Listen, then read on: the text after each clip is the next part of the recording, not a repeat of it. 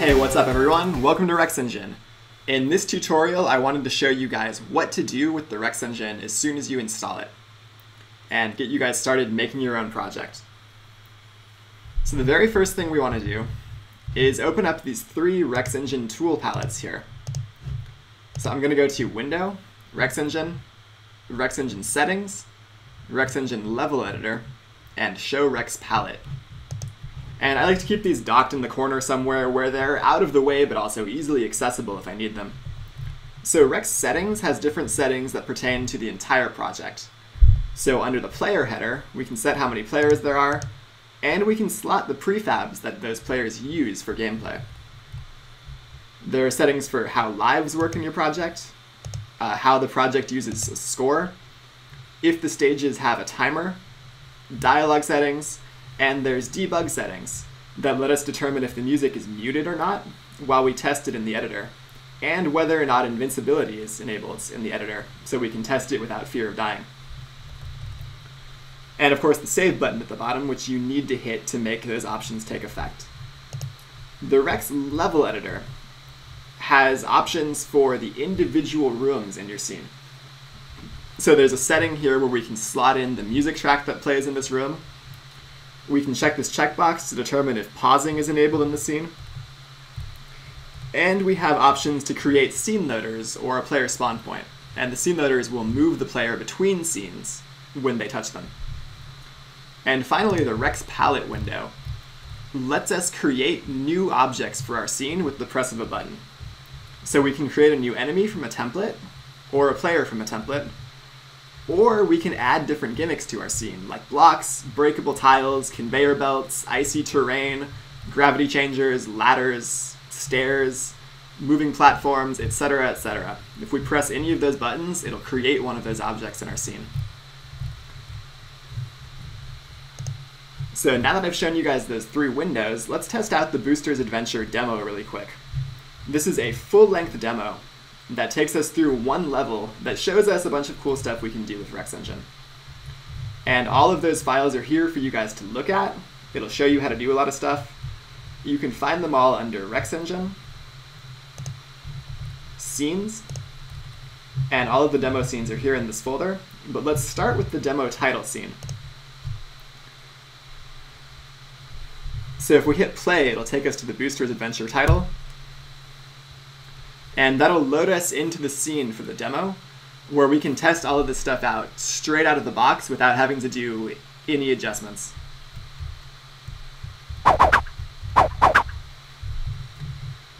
But of course, the really exciting thing is making our own stuff. So let's make a new scene. So I'm going to go to File, New Scene, and under the Rex Level Editor window, I'm going to hit the Setup Level Scene button. And this is going to automatically add everything to the scene that we need for it to play with Rex Engine. So we'll hit the play button and test out what this gave us.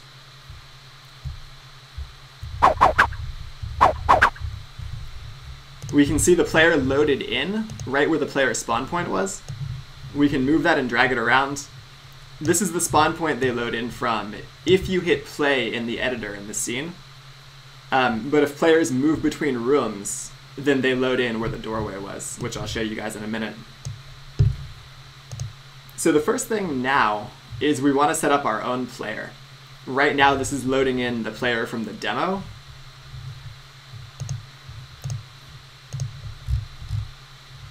And so under the Rex Palette window, I'm going to go to Create from Template, Player.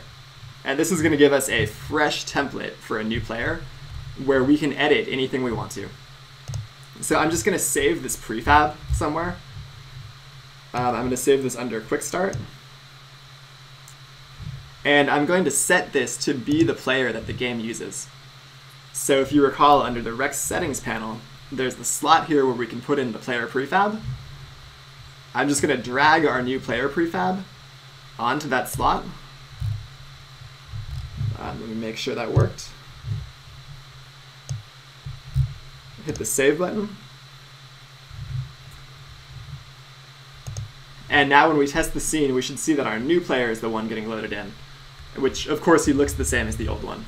but we'll start modifying him now. So if we click on the player, we can see this game object has a lot of stuff on it. And this is sort of the basic template for anatomy of a Rex Engine character. So they've got really standard stuff like a box collider, an audio source, an animator so we can change the way they look. Rex input is pulling your keyboard or your controller for input. Rex physics, Rex Engine uses its own completely custom physics engine, which is based on not so much realistic physics, but on very precise classic 2D gaming physics, like stuff you would find in NES or Super NES games. And Rex Actor is the basic building block for a character in Rex Engine, whether it's a player or an enemy. And they have tons of settings for how that character works and how it interacts in the world. So moving into the player object, we have this controllers thing here. Now a Rex controller is basically a set of abilities for how this Rex Actor works in the world. So we can see if we click on the controller, they've got a Rex controller script, and they have all of these things, moving state, jump state, knockback state, crouch state, bounce state, and landing state. And all of these states are different abilities they have. So they've got the ability to move, and they've got all of these settings here for their movement speed, whether they accelerate or decelerate, like think Mario Bros. Style movement, whether you can make them run if you hold the run button down, if they can move vertically, which is if you can press up and down to move them up and down. They've got all these jumping options and all of these options for different abilities. And if we want to add more abilities, on the Rex controller component, there's this Add Rex State button. And we can click that and we'll see it pops up a menu here, which has all of these different things we can give them. Or we can also access that from Tools, Rex Engine, Add Ability.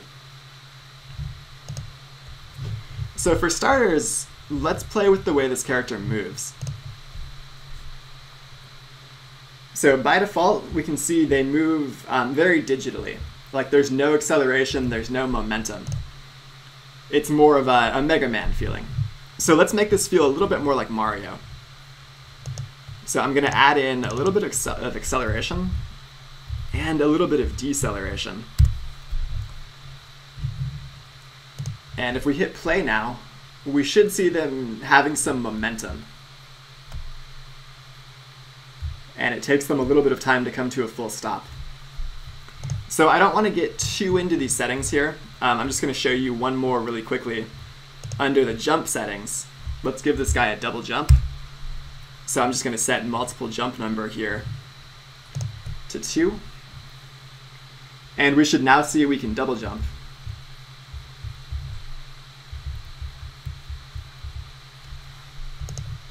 So we just built ourselves a double jumping Mario. Oh my god. So there's all these different settings here, and there's all these additional abilities you can add. And we have other videos that go more in depth on those.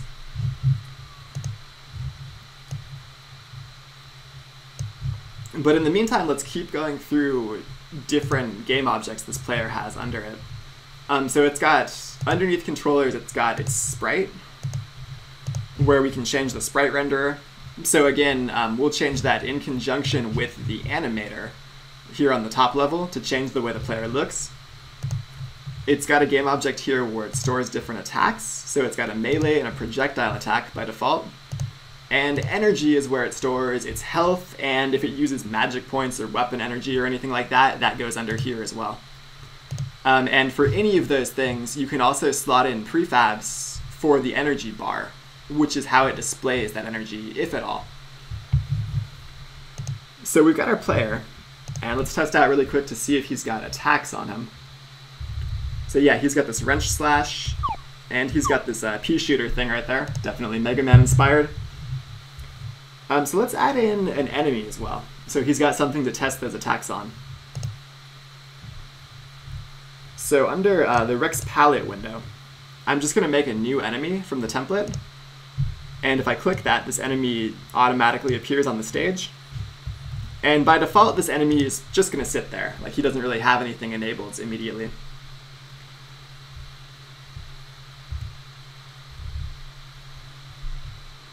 So we smash that dude in the face a couple times, and he dies. So the enemy, his anatomy is the same as the player's. He's got all of the same components. If we drill down there, he's got a controller where his abilities go. We can give him all the same abilities the player has. And so let's test that out really quickly. Let's click on Add Rex State underneath his Rex controller. And let's give him a jumping ability. So that added this jumping component. And to make him use it, since there's no controller, or no, I mean like no input, no keyboard or gamepad for the enemy, he has an enemy AI component. And this will let you program your enemy to do a bunch of stuff.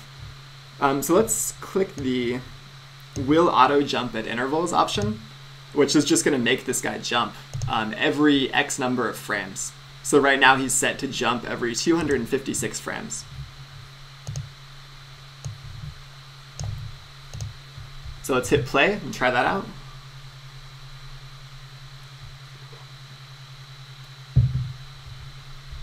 And so we can see every 256 frames on the dot, this dude is jumping.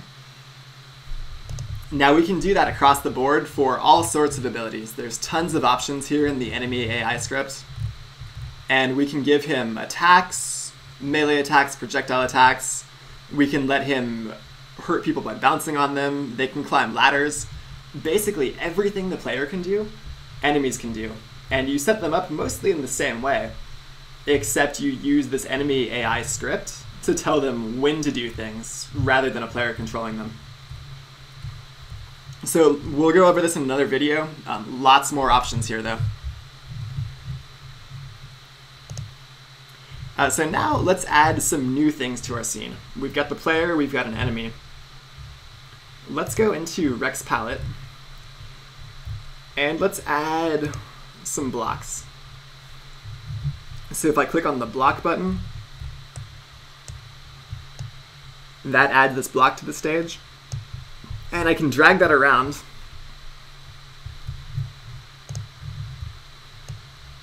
Put that wherever I want.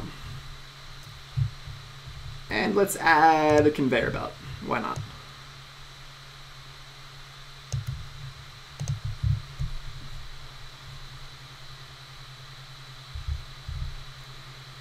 So conveyor belts move us in the direction the conveyor belt's moving in.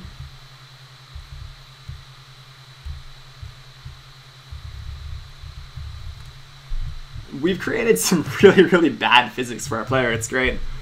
This double jump plus slashing attack plus momentum thing really doesn't work. So all of these options are available here though. And of course, if you're so inclined, you can also save your own prefabs in the library and drag those out instead.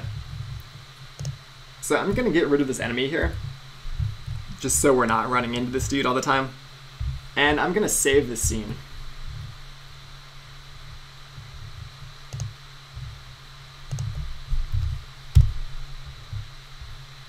And now let's make a second scene to move the player into.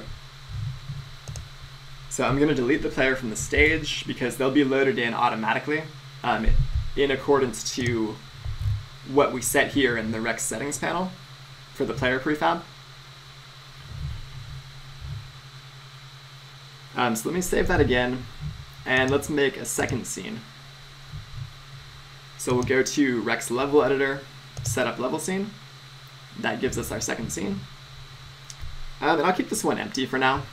I'll just hit the save button again. Save that as O2.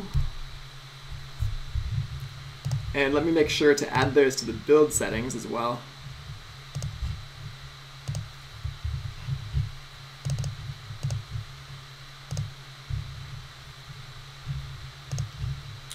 There we go, so those are both in the build settings, so when we load between them, Unity will know about both of them. So now to connect these two scenes, I want to go to Rex Level Editor, Create Scene Loader. So a scene loader is an object where you touch it and it acts as a doorway into another scene. So Create Scene Loader Right will make one on the right edge of my scene. And I'll drag this guy down. We can see this little red dotted line here, which is where we can touch that. So this thing, the scene loader here, has a bunch of options. It'll tell us where it's loading us to. The identifier is a unique ID for every scene loader so that it knows where to load you into in the next scene. So the name of the scene, level to load, I want to load this into our O2 scene. And I want to load this into a scene loader that is marked A. So if we go to O2 now, I'm going to create a scene loader on the left side of the screen. So this is the corresponding doorway, basically. And so the ID has to be A. So if you recall, we were loading into A, so that'll work. This will load us back into O1. And there we go. So the one last thing I want to do here is these white lines surrounding a scene are the scene boundaries. And those constrain the camera and the player movement. So if anything runs into those, they act as solid walls, basically. So I'm going to click on this left one here, and I just want to make sure this is not solid. So this way, that means the player can pass through it to touch the scene loader and load into the new scene.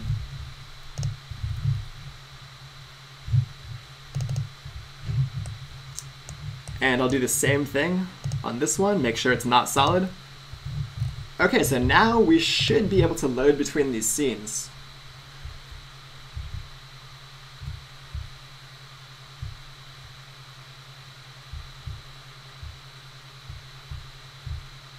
Okay, so we successfully moved from scene 1 to scene 2, but something was wrong when moving back.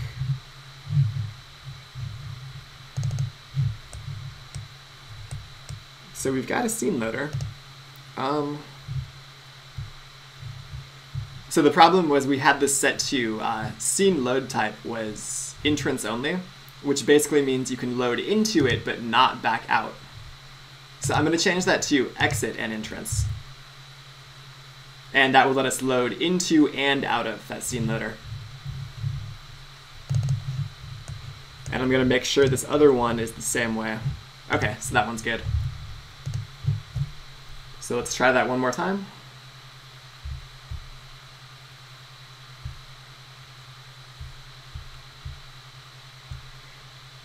Awesome, so we've got a working scene loader moving us between scenes, and you can use this to stitch together entire levels out of different rooms. So for example, if we go into the Booster's Adventure demo scenes, we can see these are all using the building blocks that we just put together. So these all have scene boundaries and scene loaders. This one goes to demo 2.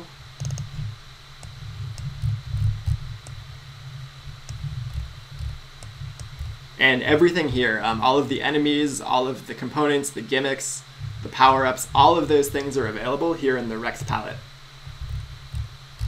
So there's lots more stuff to cover, which we'll do in other videos, but for the time being, I hope that helped you guys get started with your project. And I'll have plenty more for you guys soon.